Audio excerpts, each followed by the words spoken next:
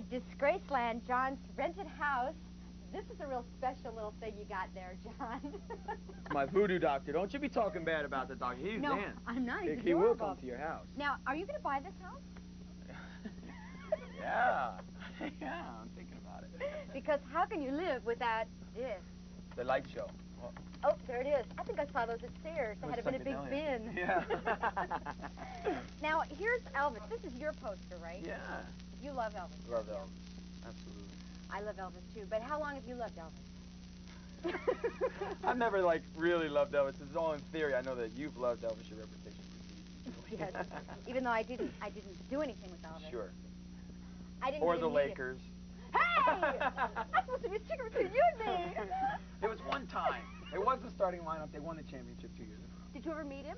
No, Elvis has taken over my body. You know those things about the sightings, but no one's actually seen them? Yes. You know it's true.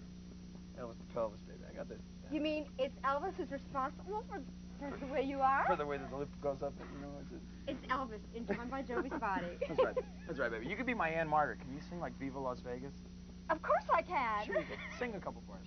Viva Las Vegas!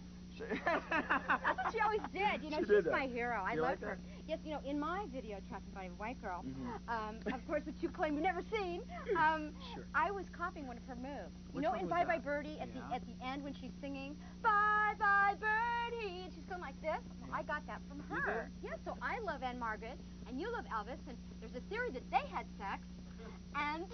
We'll be back.